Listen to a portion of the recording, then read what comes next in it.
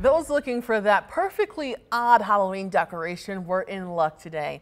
The Grand Rapids Downtown Market hosted its first ever Merchants of the Macabre Oddities Market. More than 40 vendors sold all that's magical and mystical. It started at 10 this morning and admission was free.